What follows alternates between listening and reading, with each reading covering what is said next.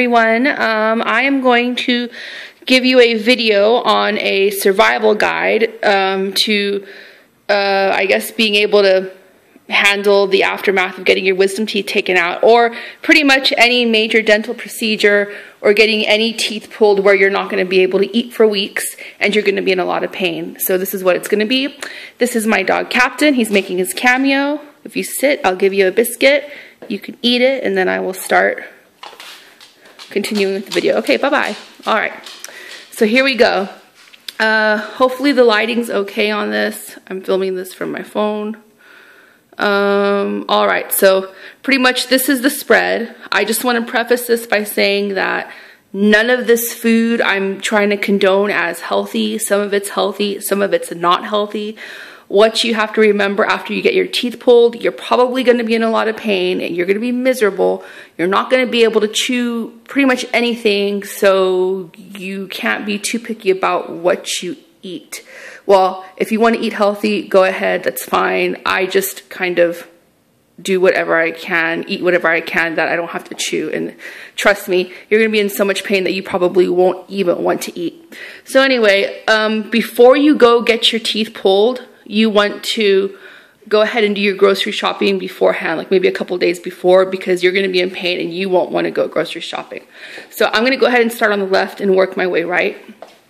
You're going to need salt, sea salt, or pretty much any kind of salt, because the dentist is going to want you to do saltwater gargles, because it'll help you. And I got some rice pudding.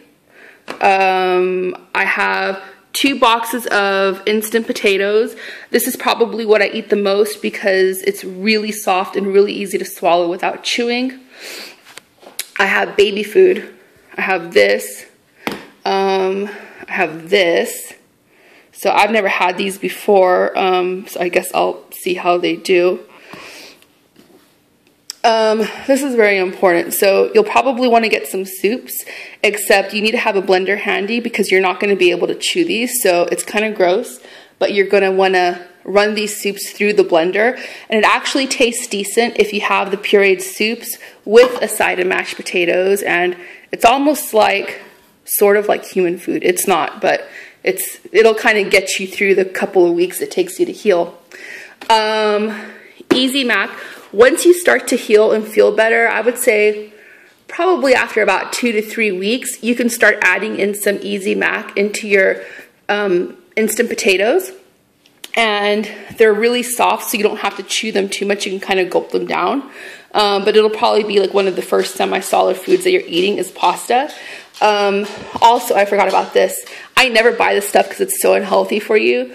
But potatoes, plain potatoes gets really boring, and you know, with butter and stuff, it just gets really boring. So I add a little bit of cheesy dip, and it just gives it a little extra flavor. And aside from getting my teeth taken out, I never eat this stuff because that stuff is like bad for you. But anyway, here's another type of soup, tomato bisque. You also want to puree this.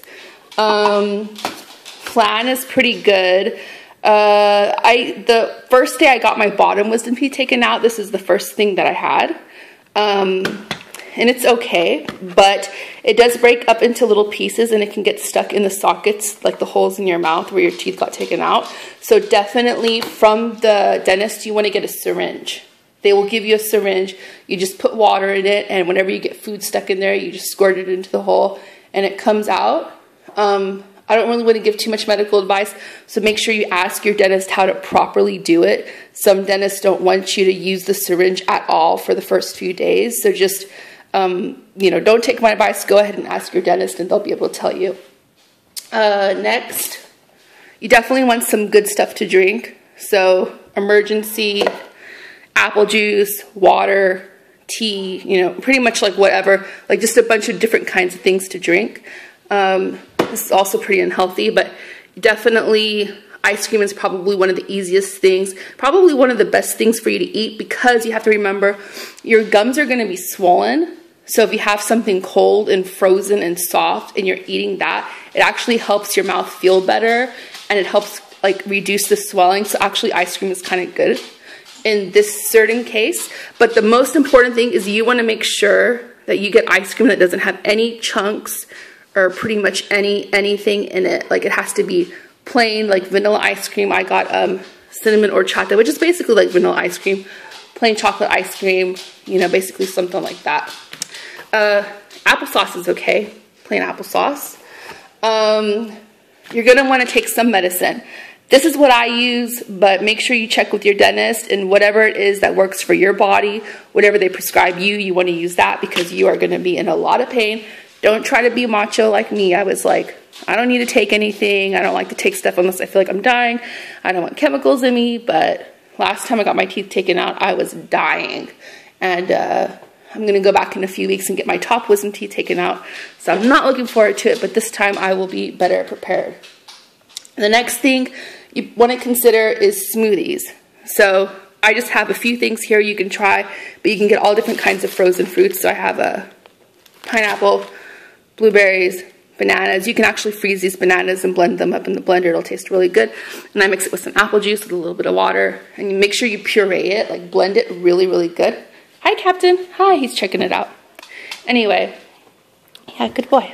Okay. So definitely smoothies will help. And also, again, it's like a frozen thing, so it'll help soothe your gums that are like really swollen. The final thing I'm going to recommend is anything pretty much to suck on. So cough drops. Here I have some like random candy. I don't know. I'm not really a candy person. I really don't like this kind of candy. But when you are in a lot of pain and every time you eat something, it's like freaking 30 minutes to go through the whole routine of having to floss, clean out the sockets in your mouth, brush your teeth, rinse with salt water. I mean, it's like this whole ordeal. So you pretty much don't feel like actually eating anything because you don't feel like going through all of that. So the easiest thing when you're feeling really lazy is just to pop one of these in, and it'll help your cravings, I guess. So pretty much that's my whole spread. Just to wrap it up, I want to say that for me, I got my 2 bottom ones taken out, and it took me 10 days until I stopped being in pain. And it took me probably about maybe like a whole month until I started eating like really like solid food again. And then it probably took about 2 months until my holes closed up. I really wanted to wait to start eating solid foods until my holes completely closed up, because I just think that's really nasty, like getting, you know, stuff stuck in there. Like, it's pretty gross. But I was going on vacation, and it was just kind of hard to do because my family and I had like lots of restaurants and outings and that kind of stuff to go to. So I just had to eat, and I had to bring my syringe everywhere with me. Pretty much I had to clean my mouth out with a syringe every single time I was done eating, and it's really annoying. Some days you don't even want to eat anything because you just don't want to go through the whole cleaning process of your mouth. And luckily, I was able to lose like 20 pounds by getting my wisdom teeth taken out, which is actually kind of a good thing, believe it or not. So it has its upsides, but it is really painful. So just, you know, good luck with it all. And I hope that your recovery is a little bit easier for you than it was for me, especially now that you are fully prepared. So thank you very much for watching this video. I will be doing another video about getting my wisdom teeth out, that experience. So if you're interested, go ahead and like and subscribe. Thank you very much, and talk to you guys later.